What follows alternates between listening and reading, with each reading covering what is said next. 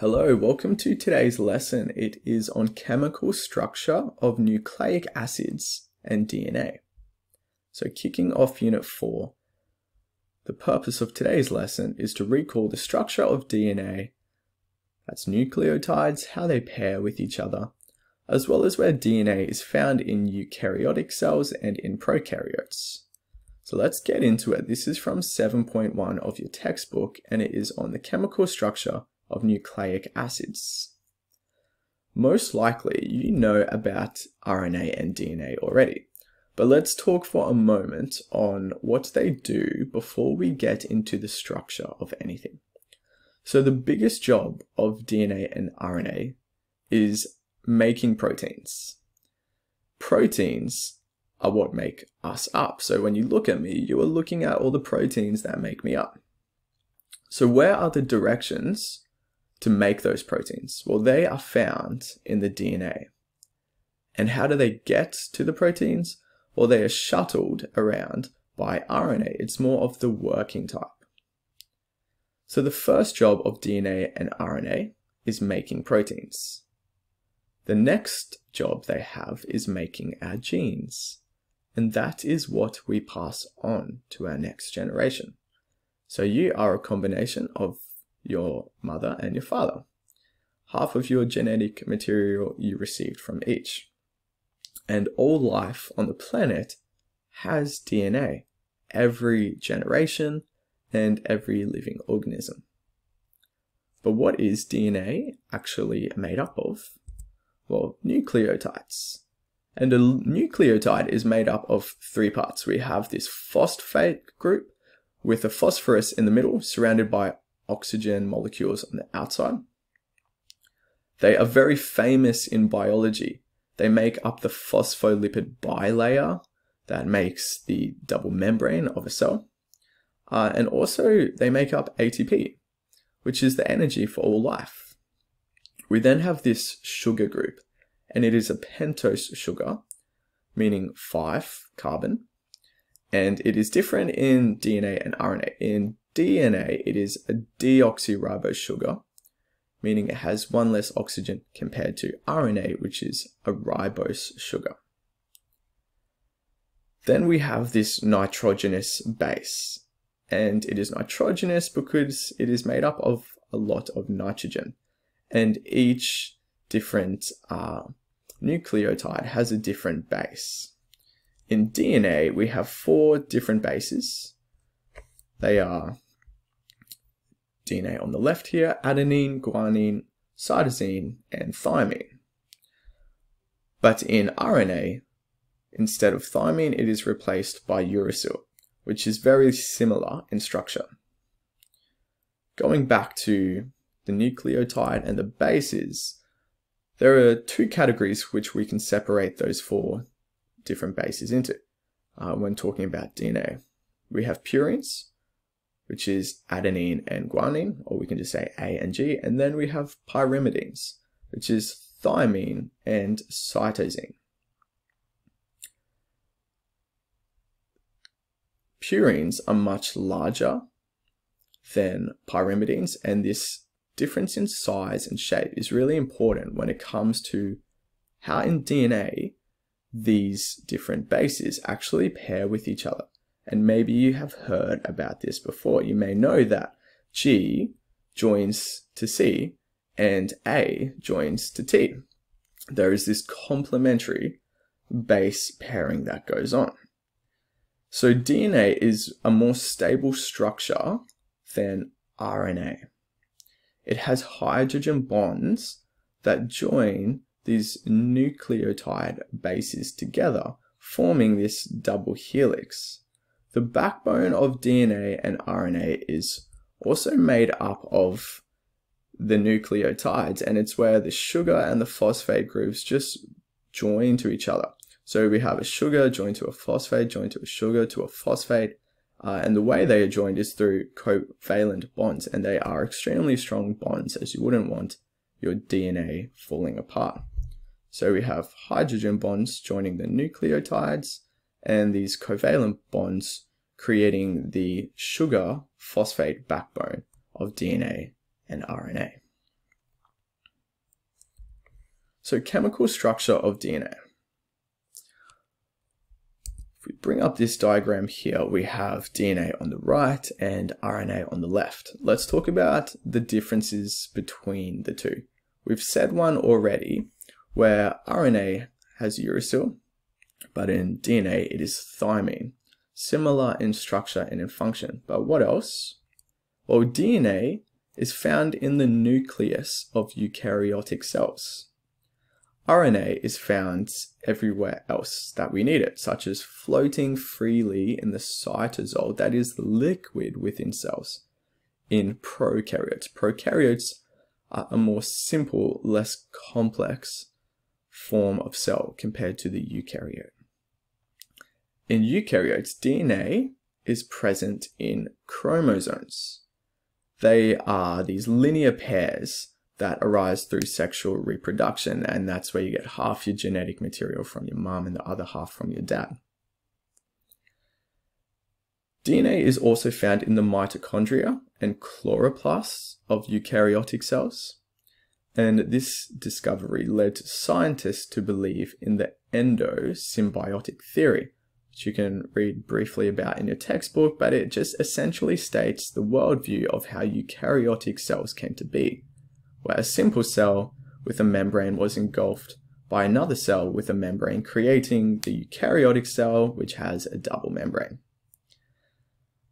BBC states that if you stretched the DNA in one cell out all the way, it would be about 2 meters long.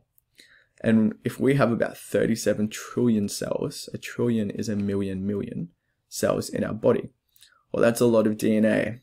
And they say if you stretched out all the DNA in your body, it would be twice the diameter of the solar system. So there is a lot of genetic information within each one of us. So to avoid DNA becoming tangled, the way in which it is organized in cells is by, at intervals, DNA is coiled around 8 proteins. So this is a single protein, it's called a histone. When we have 8 of these together, it is called a histone complex. When DNA is coiled around the histone complex, it is referred to, the whole thing, as a nucleosome. Before a cell can divide, it needs to replicate its DNA. At this point, this is where there is double the amount of length of DNA in a cell. So these coils become even more closely tied together, and this image shows how DNA coils up to form these nucleosomes. Those nucleosomes then bundle up. When it becomes quite condensed, it's called chromatin. But then when it's fully condensed, it forms this linear feature with 2 kind of parallel bodies to it called the chromosome. So chromosome is the intensely condensed form of DNA. And the number of chromosomes within a cell depends on what species it is and determines what species it is. You may know that humans have 46 chromosomes. If you are interested in all this, in DNA and RNA, and if you're also into playing video games, I've included a link in the description of this video to a site called Eterna. It's this video game centered at Stanford University, which allows you to actually build sections of RNA, and they have competitions each week where if you win, they will actually build your section in the physical form. And check it out because it's a bit of fun, but it's also a tool, this kind of genetic engineering tool that scientists are using to help fight corona. So let's get into some questions now. This is taken from QCAA and it is a multiple choice. The figure is an example of a structure found in DNA. What is it called? So pause the video here and answer that one. Okay, I hope you've come up with your response. Let's talk it through. So we know what a histone is. That's one of these single proteins. When all 8 of them are together, it's called a histone complex. we know that a nucleus is kind of the control center of a cell. It's where DNA is contained. So it's not a nucleus. Chromatin, we said, was this condensed form of DNA before it fully condenses into a chromosome. So therefore the answer is nucleosome.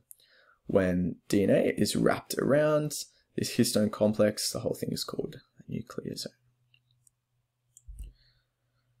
So another question. This figure below represents a section of DNA. We know it's DNA because it is two sides as opposed to the single-stranded RNA. So pause the video here to tell me, what does the label I represent? Okay, so let's talk through it again.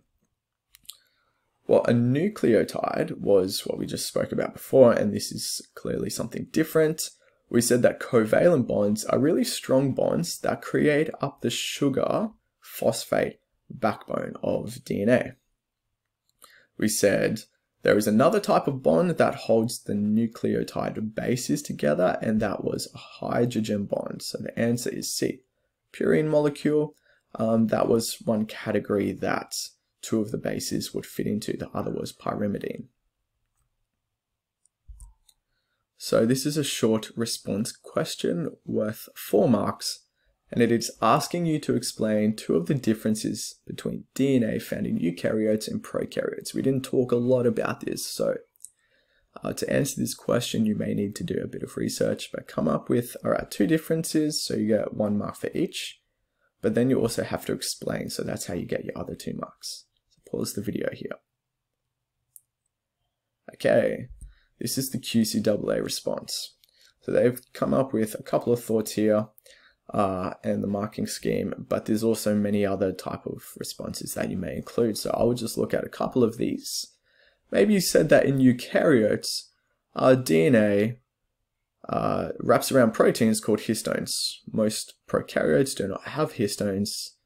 In eukaryotes, histones help package DNA into smaller spaces, whereas prokaryotes compress their DNA to fit into smaller spaces through supercoiling. Another response that you might have said was prokaryotic DNA is located in the cytosol, whereas DNA is found in chromosomes in the nucleus in eukaryotes. Okay. Let's keep moving on. Here is a quote by this man called Antony Flew, and he was one of the most prominent scientists for the last 50-60 years. He just died in 2010, and he was a renowned self-proclaiming atheist. However, he came to the end of his career and his life and came to the conclusion that there has to be a divine being out there.